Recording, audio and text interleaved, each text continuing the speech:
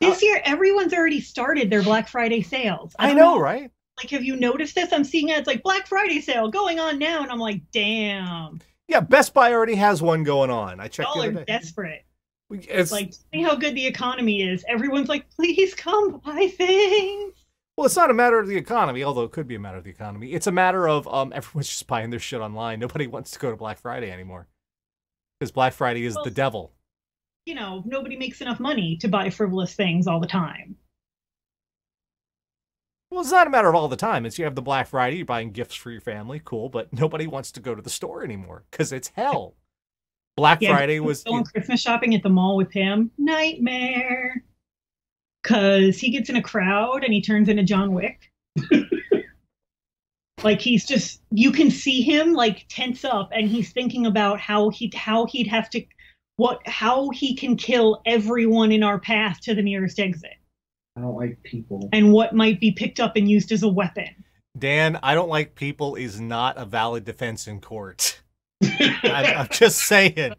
Your Honor, I don't like people. Oh, okay, you can go. Math in his head, like, all right, I could toss her behind that kiosk, pick up a chair. So we do a lot of Christmas shopping online now because I can't take him out in public in Christmas season. Everywhere's too crowded. He gets upset. That's just going to be interesting because normally we have Black Friday follies, and I wonder if that's coming to an end. God, I hope so. I would almost, I would be fine with sacrificing that content for you.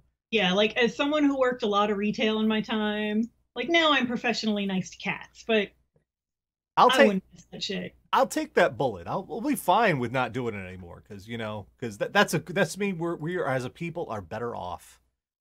Yeah. Now let's get Black Friday fucking sucks. Of course, there are other horrible things which we are going to see right now.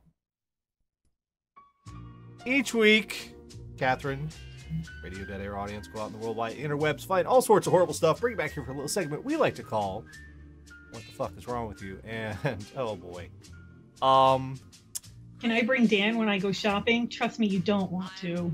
I mean, he does carry all the bags, and that is great. But he's thinking about how to kill people with the bags. We're gonna start off this week with I don't even see how this seemed like a good idea. I get what they were going for, but this is like something I would expect to see on like Veep or The Thick of It. Uh-oh. Let me get the link up here for you.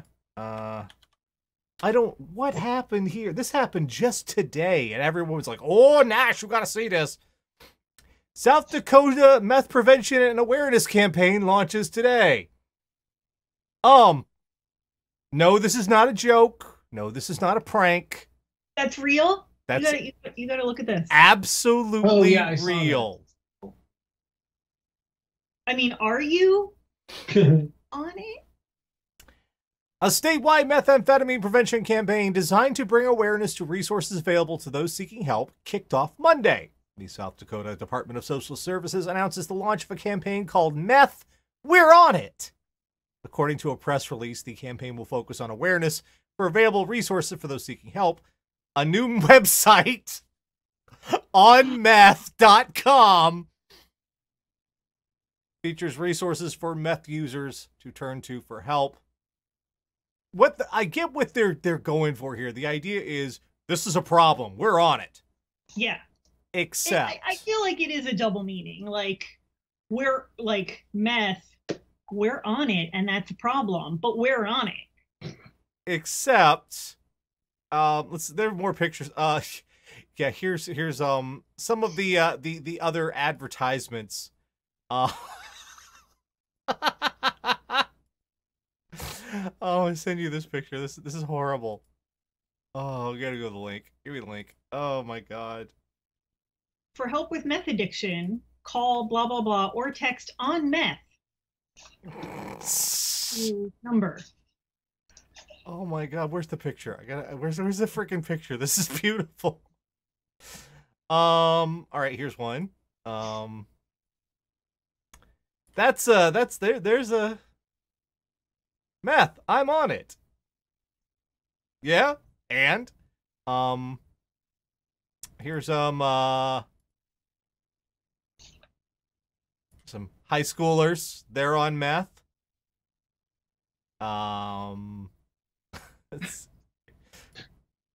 See, the thing is, none of these people are on meth because their skin is way too good.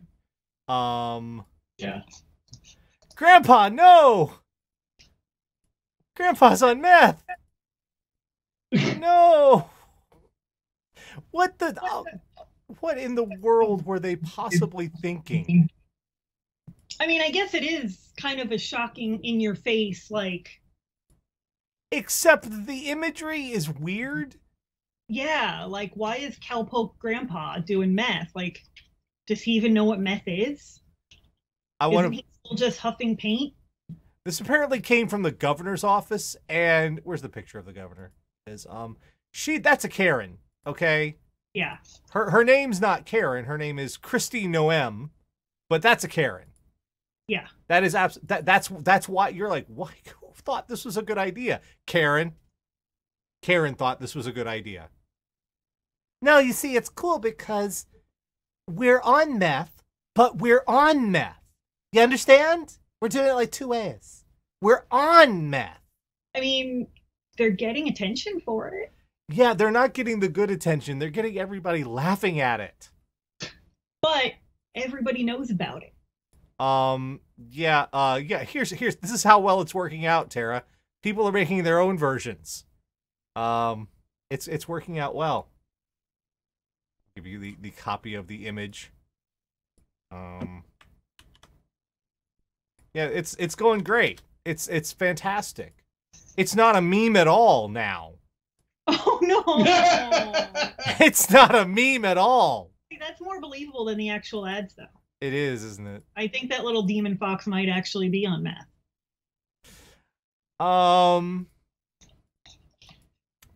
Yeah. So next up, it feels like something that would come up that would be on like Parks and Rec. It is, does it? Yeah. It does, yeah. Yeah. Well, next up from the Department of, you gotta be freaking kidding me.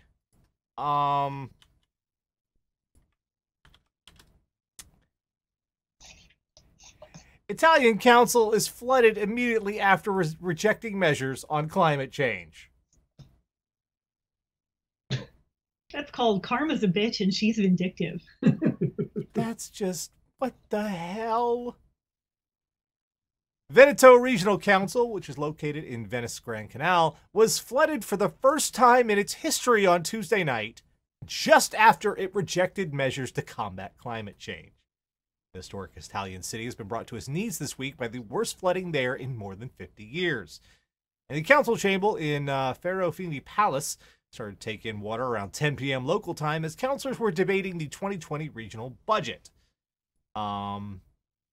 Ironically, the chamber was flooded 2 minutes after the Majority League, Brothers of Italy, and Forza Italia parties rejected our amendments to tackle climate change, Zanoni, who is a deputy chairman of the Environment Committee, said in the Post, which has photographs of the room underwater. Yeah, it's pretty bad.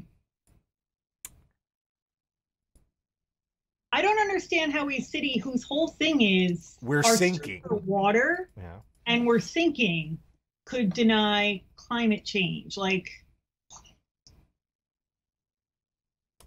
why? But then again, most of Florida denies climate change, and Florida's not going to fucking exist in 50 years. You say that like it's a bad thing.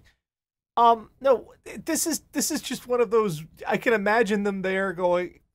Remember Kevin Bacon in Animal House?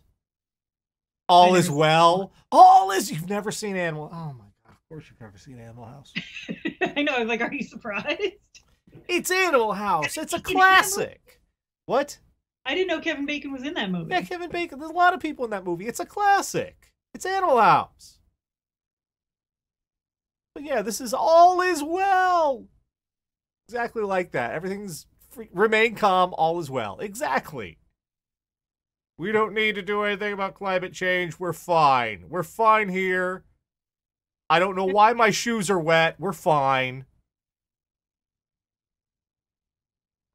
I don't know why the council wouldn't just float it away. We're fine. We don't need. Have you seen, Tara? I've seen the North Avenue Irregulars, which is not on Disney Plus. And it's a fucking tragedy. You know what else I've seen that isn't on Disney Plus? Enchanted. Why the fuck isn't that on there? Because they had to make room for the Flight of the Navigator. Duh. It's got Paul Rubens, Tara. He's a legend. Enchanted isn't even streaming anywhere else. Tara, the cat from outer space, Tara. The cat from outer space. Whatever. I mean, at least they have the Apple Dumpling Gang. And the Apple Dumpling Gang rides again. Very important. They have the Cowboy Castaway. How does that even happen? Climate change. Bringing it back around. Next up is the from the Department of I Don't Give a Fuck. From Florida.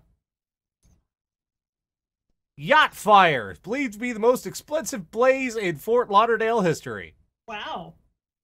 Let's see if I can find pictures down here. Yeah, there we go. Fire continued to smolder on board 2 mega yachts in a Fort Lauderdale marina on Sunday as a crane operator worked feverishly to remove scaffolding blocking firefighters from boarding the vessels. The luxury yachts burst into flame early Saturday morning, now have been sunk to the floor of the New River at the Universal Marine Center, where they've been undergoing restoration. Fort Lauderdale Battalion Chief Stephen Golan called the destruction of the yachts valued at $24 million, quote, the biggest fire loss in Fort Lauderdale history. $24 million. Okay, listen to this. The fire began on the motor yacht built by Trinity Yachts, a 161-foot custom-designed vessel with crew quarters that sleep 10. It was a $16 million estimated value. After the larger yacht caught fire, a northwest wind spread flames to nearby Reflections, a 170-foot Christensen yacht with 4 staterooms, with an estimated value of $7 million. And all I can say... Silence for the $7 fucking million yachts. All I can say to this story is... good. Yeah. Good. No, if 2 boats burn down, and it is the most expensive fire in the history of Fort Lauderdale, fuck them. Yeah. Fuck them. You fuck them. If you can afford a $7 million floating mansion with only 4 staterooms, that's it, 4. Like, think of what you could do with that money. Fuck them. The yachts are in a shallow water at the bottom of the New River. Because of the relative shallow depth of the water, the yachts are not submerged. Fuck them. Good, you can still go and pee on them. Yeah. Here's what's left. That's what's left here. Fuck them. Yeah. Investigators will scour video surveillance from the marina to determine the fire was intentional. If it was accidental, the exact source of the fire may be difficult to pinpoint. You know what? If it's intentional, hero. I'm sorry, but you know. Arson is a felony. Sure. No one was hurt. But in this case, it's a cool felony? It's a cool felony. No, it wasn't a violent crime. It was a cool crime. 2 boats, and it is the worst fire. 20 is the worst fire in Fort Lauderdale history. Fort Lauderdale is not a small place either. No. But if the act of 2 boats burning down is the worst, fuck them. Yeah.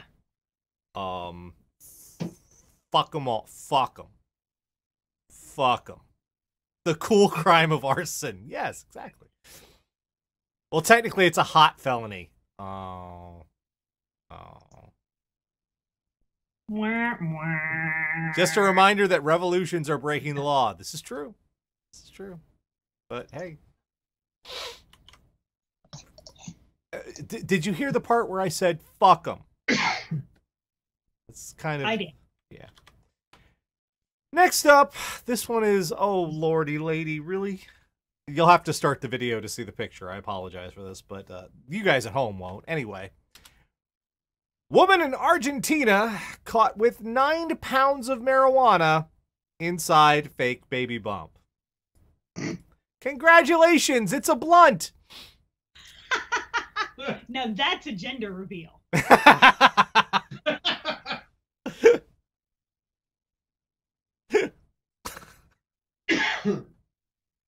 What's your gender, THC? Narco pregnancy. That's what the officials in Argentina said about a woman's fake baby bump filled with marijuana. Doesn't even look real. It doesn't look real either. It's all it looks crinkly. It's also like you don't have that big a baby bump and not put on weight anywhere else. No, that's not how that. Because your body can't support that. That's without putting on weight anywhere else. That's not a baby. That's a tumor. You wouldn't be able to stand up straight. Yeah, if you see someone who looks like this in real life, that's not a pregnancy. That's a tumor. Yeah, or a lot of weed. Police say the woman was carrying 15 bricks of weed hidden inside a fake belly. She was traveling with a group near the Chilean border when officers stopped them. They initially searched a man of the group and found marijuana in his bag. Officers say they then noticed the woman with a fake belly. Police say the woman made the belly out of paste. Look, arts and crafts, not going to get you through security. We've seen this before. Remember the arts and crafts license plates we keep seeing? Those don't work either. And they make fake pregnancy bellies. They do. With, like, and that's the other thing. Like, you don't have a baby that big and tits that small. Because, good to know. Biology lesson, your tits get bigger because they fill with milk for that baby. No, but yeah, if you got one of those fake baby... And because your hormones are going nuts. If you got one of those fake baby things, the official one, and cut it open and take out all the stuffing and replace it with weed, it would have looked fine. Right. And then everything's going to look proportionate. Is the baby due on 420? Oh. The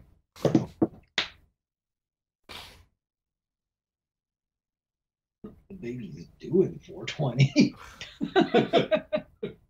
I don't know how did you think this was going to work? How did you look in the mirror and go, yep, that's perfect. No one's going to say a thing. Totally looks natural. That's not that'll be fine. You made a fucking paper mache belly and filled it with weed. I mean, do you remember that movie, that video, Ben Caught Stealing? Yeah. Oh, yeah. Jane's Addiction. Thriller. That one looked more accurate than this. That was Jane's Addiction. That was a music video. And that looked more convincing. Oh, next up, when I first read this headline, I'm like, oh, okay, well, this happens to cooks. There's fire involved. That makes sense. But then I read a little deeper. Because first I saw the headline. All right, let's all see the headline here. Line cook at the Exchange accused of activating hotel sprinklers causing $300,000 in damage. I thought...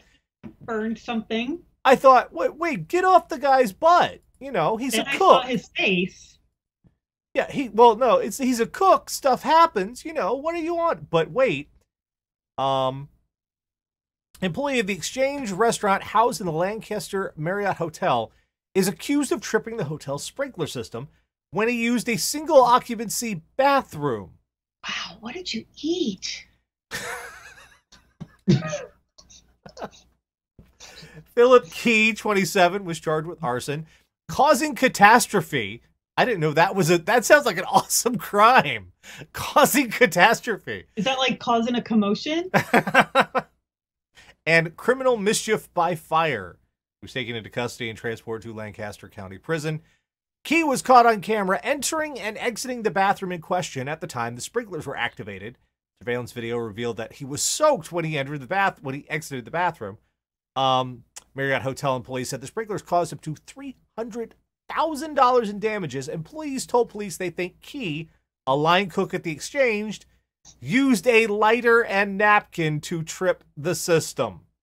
Police were provided with photographs of burnt napkins and paper towels that employees found in the bathroom. You didn't take them with you? Signs of burning and charring were found around the sprinkler head in the bathroom. There's a toilet right there. There's a disposal system right there. I have had jobs where I have been so mad that I did a full, I'm going to burn down the building. I've been on fire. If I have to move my desk one more time, I'm going to burn down. I was been like that. I've never acted on it because I don't like jail. Yeah. The decor is Many awful. times, my most recent retail job, I threatened to set the store on fire. But you didn't because No. jail. Because I don't look good in orange. Yeah, I don't look good in orange. I don't get to pick my own roommate, so it's not even like college. I have to pee in front of everybody. That's no fun. I don't get to wear makeup. Jail's awful. I did not burn. And then there's possible shanking. And this guy looks very surprised at you go to jail for this? No, the look on his face, he's like, me. The causing catastrophe. I love that charge. Yeah. That's like the best. You've been arrested for causing catastrophe. Whoa, really? Awesome. That's a cool crime. That's a cool crime. Causing catastrophe is one of the cool crimes. But dude, I mean, line cook is a shitty job anyway. I know. Yeah. But you don't try to. You didn't even cover the freaking evidence. Or if you're gonna try to burn down the hotel, you're already in the kitchen. Right. Just leave a thing in a pan and walk away and forget. Yeah, forget. Just have an accident. You want to set off the sprinklers, you work in the best place for it. You don't, do it in the bed. Because when I first read this article, I thought that they were giving this guy crap because, oh, you're a cook. You shouldn't have made the damages. But no, it turns out, no, he's an idiot. And a lot of the systems now they're computerized, so they know which sprinkler was tripped. Yep. Even if there's not video or anything. The system is such that they know which sprinkler tripped first. All right. And now the last story of the week. Always a doozy. This is the story we were destined to tell. That only we could provide to you, our audience. You all wanted to hear our take on this. You all sent us this story. It will live in infamy. Ladies and gentlemen, I give you feral hogs on cocaine. Feral hogs on cocaine. A stash of cocaine worth $22,000 hidden in an Italian forest by a gang of suspected drug dealers, was reportedly destroyed by wild boars. That congressman was right. We do need guns for the 30 and 50 feral hogs on cocaine. I mean, 30 to 50 feral hogs on cocaine is a legitimate concern. I would like all the guns, please. Police dismantled the smuggling operation in Tuscany after placing a wiretap on members of the gang. While listening to a call, officials overheard a person complaining about the damage caused by the hogs. 4 suspects were arrested on drug charges after the bust. The drug stash was hidden in a forest in the Valdiciana Valley. I think that's how it's said. Law enforcement probe, which spanned between September 2018 and March 2019, discovered one of the gang members was allegedly distributing drugs in a nightclub.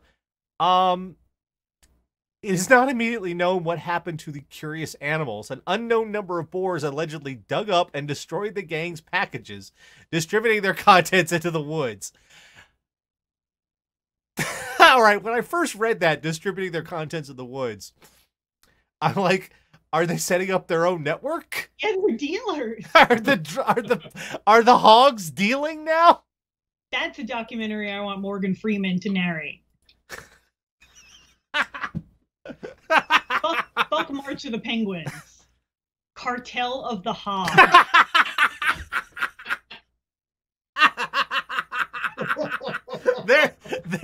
There's our title this week. Put that shit on Disney Plus. That's educational. Here we see the hogs distributing the product among the members. If anyone comes back a little late, the head hog will make them pay at the end of the afternoon. You don't come back late on Boss Hog. God damn. I love the fucking good God. So I'm just these poor I'm sorry, these poor hogs. They saw this, they thought it was food. Because hogs in feral boars in the wild are garbage. They'll eat pretty much anything. Yeah. So they're used to domestic pigs will eat pretty much anything. They are used to garbage. They are used to plastic packaging containing food. So they smelled something. They dug up these plastic packages and they destroyed them. And now they're fucking high. And they lost millions on the stock market.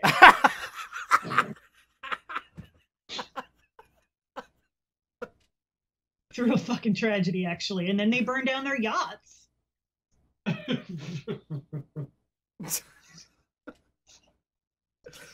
So now, apparently, somewhere in the forests of Italy, there are a bunch of really strung out hogs looking for a fix. They're probably digging up everything they can find just in the hope that... I need more. More. Can it happen again? Oh, yeah, someone's pointing... Mariana says, no one can eat that pork. Can you just imagine cocaine pork? Bacon with cocaine. Cocaine bacon. I'd try it. I have depression. I'm always tired. I'll try it. It's bacon and cocaine. Might lose 10 pounds. Okay, Hev says, no, but seriously, Pablo Escobar. That's terrible. That's terrible. It's amazing. People in the channel are pitching cocaine. Bacon cane. Something like that. Porcos coming to Netflix. This is one of those confluences of events that happens on this planet that just makes you go, who's in charge here? How does this happen? Loki. Loki's in charge. He has the Tesseract. Just there are these strung out cocaine hogs that need help. They need a program. This is like a Sarah McLachlan commercial waiting to happen. What the fuck song would you hear?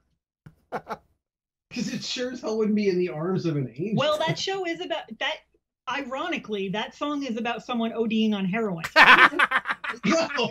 I don't know how it got picked for the sad animal commercials, but that song's about a heroin overdose. It all comes around. Actually, perfect. It all comes around is the thing. Yeah. My God. So I guess the first thing we learned this week is don't bury your drugs in the woods.